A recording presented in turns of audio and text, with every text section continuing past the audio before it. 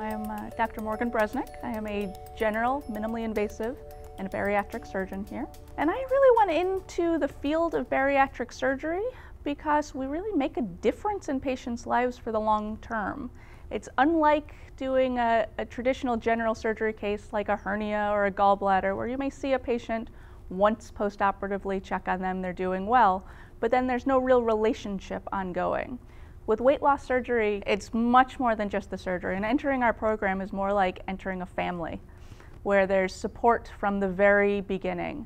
We try and make the whole process as straightforward and easy to navigate as we can, and that I think sets us apart from some other programs is the ease in navigation in our system and how open and friendly everybody is in our group.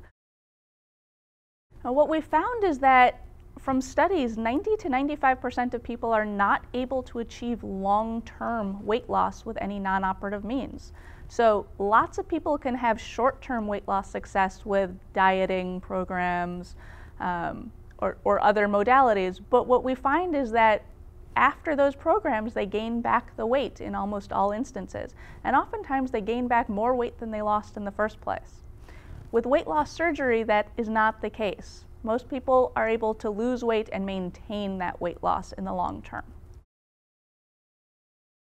The weight loss is just a number on the scale.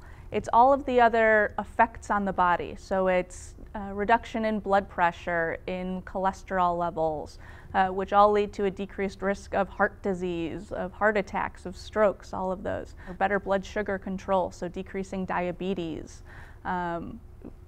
Joint pain, which is a common problem in our patients. All that extra weight causes joint pain, and that improves significantly after surgery.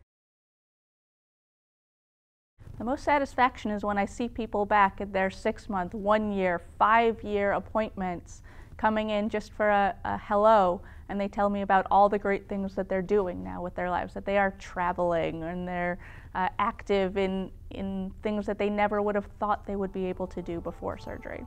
That's the most satisfying.